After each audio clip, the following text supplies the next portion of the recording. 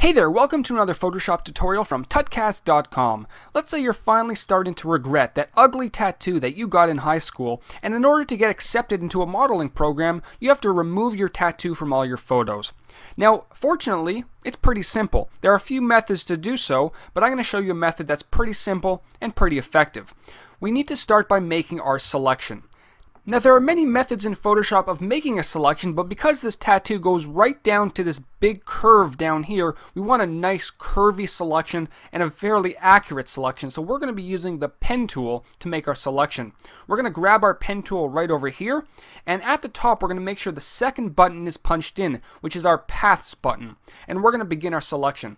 I'm going to start my selection right around this area here, and I'm going to click once to make my first point, and I'm going to click in this area here to make my second point and drag my mouse to make a nice curvy path.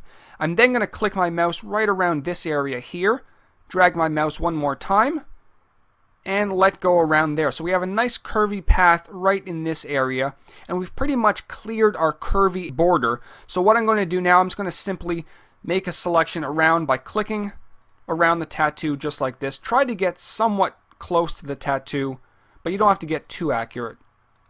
Right around there, and follow this area closely, and finish up our selection by clicking like that. So you should see your path completed and it's ready to go. We need to turn this into a selection. We're going to right click on our path and then click on Make Selection. And here's our Make Selection dialog box. And we need to make sure to feather our selection. This just ensures that any edits we do inside the selection, it won't turn out with very sharp edges. I'm going to set a feather radius of around, let's say, 8 pixels. Depending on the size of your image, you may have to play around with it. You may have to undo and change it. But I'm going to set it to 8, and I'm going to turn on anti-alias, and I'm going to click on OK.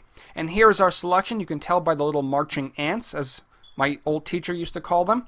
And we're going to grab our clone stamp tool. Now, a lot of you are probably asking me, why aren't I using the patch tool? It's a lot easier. Well, I found with the patch tool, when we're dealing with something around a border, as you can see here, we have our selection, then we have a very sharp difference in color right below. This is what will happen with the patch tool. We're going to drag it up, and we're going to let go. And that's our result. As you can tell, it's sampled a lot of what's below our selection and applied it inside our selection. So we definitely don't want to use this method. We're going to be using the clone stamp, which is right over here. There's our clone stamp right there. At the top, we're going to choose a nice big brush. I'm going to choose somewhere around 200, looks pretty good. And I'm going to keep all these settings the same.